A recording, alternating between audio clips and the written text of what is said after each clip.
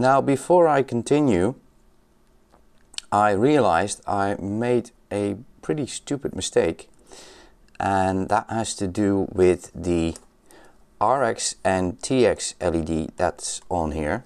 Let me grab the schematic. Now on the FTDI chip, CBus 1 and CBus 2 are by default set as pins to connect LEDs to, so you can see whether there's transmitting or receiving going on. So far so good, but these pins sync an LED to ground. I did however connect them to VCC, but as you can see, the LEDs are the wrong way around. The cathode is connected to VCC. Now that's never going to work. So I have desoldered the two LEDs, flip them around, and now they should be fine. Now before I can do anything with this, I have to upload the Jtech to UPDI sketch to the Atmega 328p, and before I can do that I need to burn a bootloader. This is where this ISP header comes in. Looking at it this way, so pin 1 being the top left pin, it goes MISO, VCC, clock, MOSI, reset and ground.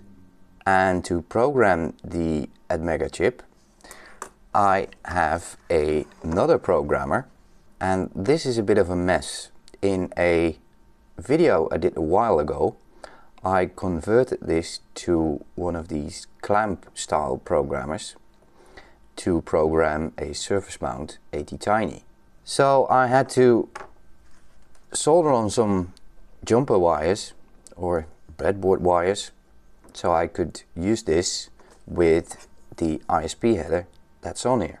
So let me hook this up, and after that we will open up the Arduino Ide. Alright, this is hooked up. Now in the Arduino Ide, I go to Tools, and as the board I select the Arduino Uno.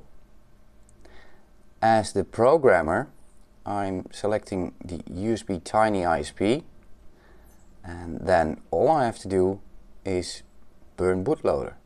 Now hold on to your hats, because this is going to go pretty quickly. And that's it. That was real time, and we have successfully burned a bootloader to the Atmega. Now the next thing I have to do is upload the Jtech to UPDI Programmer to the Atmega so I can use it as a UPDI programmer. Now to do this, you have to go to github.com/ltangus/Jtech to UPDI. I'll put a link down in the description below. Download this as a zip file and extract that folder into your library folder. Now when you've downloaded that and extracted it, you go to the folder where you extracted it. In my case it's in Documents Arduino, but that's because I have in my preferences set up that particular folder to be my sketchbook location. Once you're there, the only thing you have to do is double click that file and it will open up in the Arduino Ide. Now the sketch itself is empty, and that is no problem at all, because everything we need is in all these other files. And the advantage, we don't have to change anything. The only thing we have to do is make sure we've selected our board, which is the Arduino Uno, and selected the programmer to be the USB Tiny ISP. Now if you hit upload right now, it will fail. And just to demonstrate that, I'll hit upload. it starts compiling the sketch, which takes a bit of time. Let me make this a bit bigger. And it says can't open device, problem uploading to board. Now the way to get around this is to upload using Programmer. And there are two ways to do this. The first one is under Sketch and then upload using Programmer. Or you can hold down the Shift key and then click upload. And it also says there upload using Programmer.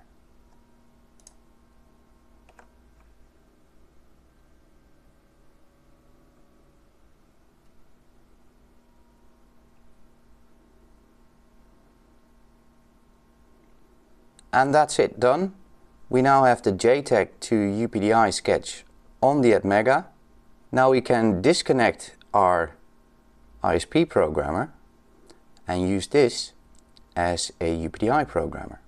Now, as an example, I am going to use one of my ATtiny 3217 breakout boards, and there is a bit of a discrepancy in that on this board, I don't know how visible that is, on this board the header goes ground UPDI VCC, and since that I changed it to be in a different order, and that's because when VCC and ground are on the outside pins like they are on this board, it's quite easy to reverse some connection you have and reverse the polarity. Now by doing it this way, if the middle one is VCC, no matter which way around I connect my jumper wires, VCC is always VCC, so I'm not shorting anything out. Now I've connected the ATtiny 3217 breakout board to the UPDI controller. VCC goes to VCC, ground to ground, and UPDI to UPDI. Couldn't be simpler. Next thing, I have to plug it in. And as you can see, there's already a blink sketch on this breakout board. But to see if it actually works, I'm going to change the blink sketch to a bit of a faster blink. Now I'm using the Mega Tiny Core, which is written by Spence Conde, also known as Dr. Razzie. And to install that into the Arduino IDE, open up the Arduino, go to Preferences, click this little thing over there and include the link you just copied. Then hit OK, another OK. Now the next thing you have to do is to go to Tools, to Board, and then Board Manager, and then type in Mega Tiny, well there it is. Now I've already installed this, and as you can see I'm using version 1.15 at the moment. Once you've installed that, I go to Tools, Board, all the way down. I have a lot of boards installed, and there is the Mega Tiny Core and ATtiny 3217. Select that, and then the defaults are all set like this, and you can pretty much leave them like that. If you want to experiment with the I2C pins, for example, or the SPI pins, or with the EEPROM being retained or not retained, you can play around with this. But the only thing I have to do is under chip select the ATtiny 3217, and on the port select COM16, which is in my case this UPDI programmer. As a programmer, I am going to select Jtech to UPDI, and then all I have to do is hit upload.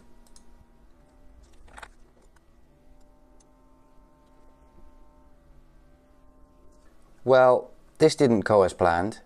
I've written a simple sketch blinking an LED, or what I thought would blink an LED, and to make my life easier I've written this and then copied that line 9 to line 11, and my plan was to change this high to low so it would blink, but I left it there, so now it's high, 500 milliseconds delay, high again, and looping that forever, meaning this LED is constantly on. So I'm going to change line 11 to low, and then we should have a blinking ATtiny 3217. And there it is, blinking once a second. Thank you so much for watching. If you haven't already, consider subscribing and also hitting the notification bell. For now, thanks for watching. If you have any comments, leave them in the comment section below. Bye bye.